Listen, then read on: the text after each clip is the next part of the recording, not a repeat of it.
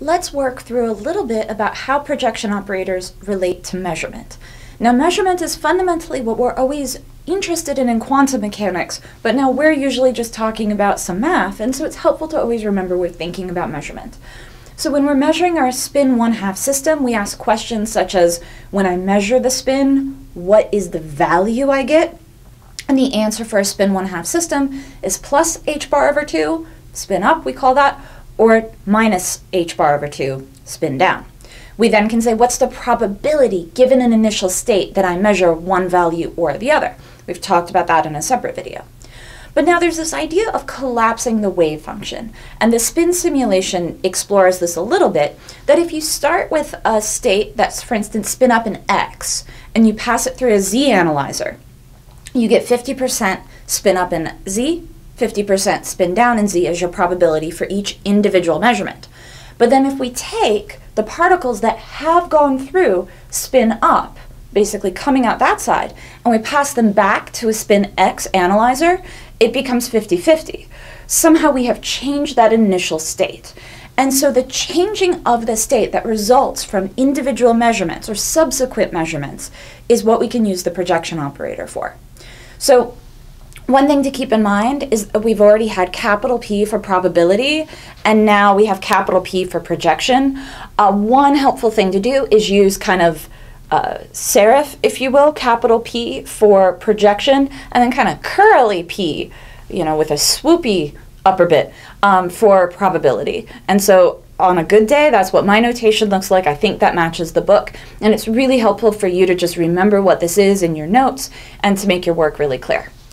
So let's think about what happens for some general quantum state, and I've already implicitly said it's normalized. This choice of A and B is already normalized, and I've explicitly said there's some complex phase on the second term. Obviously, sometimes that's not true and B is real, but let's work with it this way.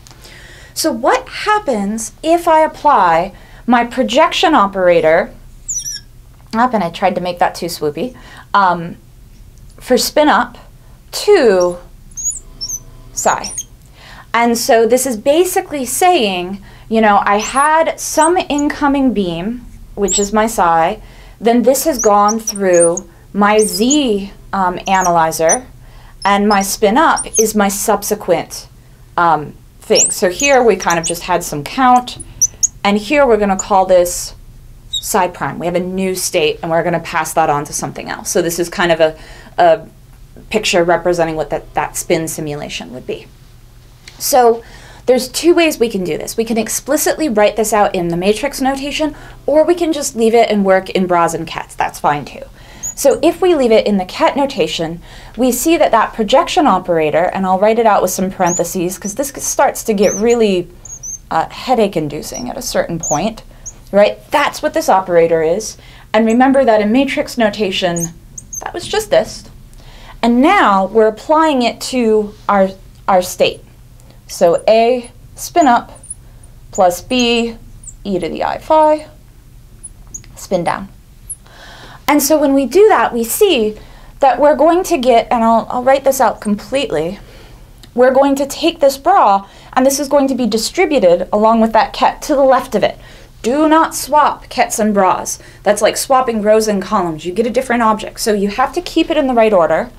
And so my first object is spin up ket, and then I'll say, and I can move this scalar. I can just move these scalars over to the right. You could have moved them over to the left.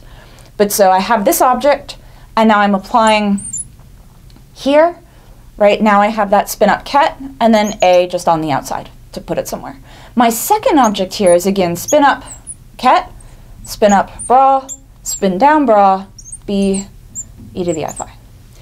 So we go back to our orthonormality rules. This is 1, this is 0. So this term is going to drop out.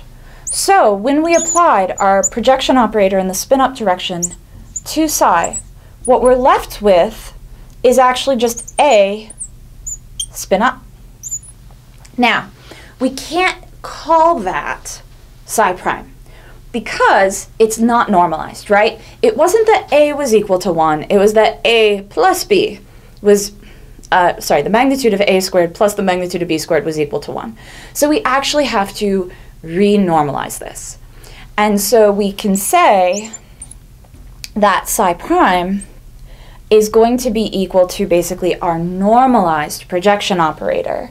So projection, in this case, of spin up, because that's the situation I had, psi. And then you just really have to renormalize it. And this is where it gets a little bit, the equation looks confusing. If you just have in your mind, I have to renormalize this, it will work out. But it's the square root, because that normalization is always kind of squaring. Psi projection operator, psi. Now, you might say, what's the point of this? If I passed it through spin up, I know I have spin up.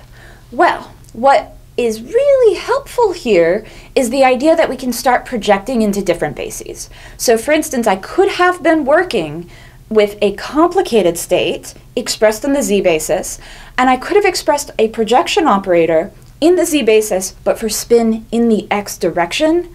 And then understanding what your state is a little more complicated. And again, you might just say, well, it would just still be just spin up or down in x. That's true. But this is a way of mathematically working with it. And again, understanding this is mathematically what we're going to do when we talk about collapsing the wave function.